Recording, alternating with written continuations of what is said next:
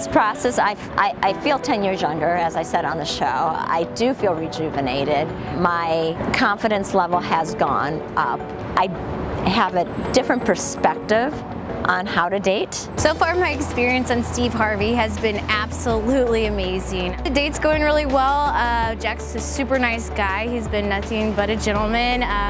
Been very friendly and outgoing, so far so good. She, you know, she's a beautiful girl. She's got a great sense of humor. We've made a good connection so far. We both got a lot of the same kind of personality and same kind of sense of humor. You know, I'd definitely like to see her again for sure. You know, we'll have to see about the second date. As of right now, we're still on the appetizer, so we'll give dinner a chance and see what happens from there. I do think there'll be a second date.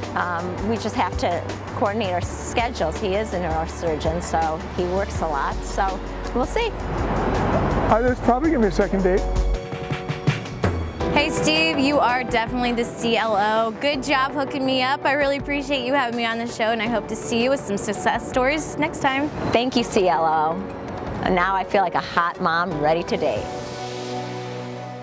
Hey folks, welcome. Thanks for checking out my YouTube channel. Don't forget to click here to subscribe to my channel. That way you won't miss a single hot new video, some really good stuff. And then I want you to click here to see more clips from the show right now.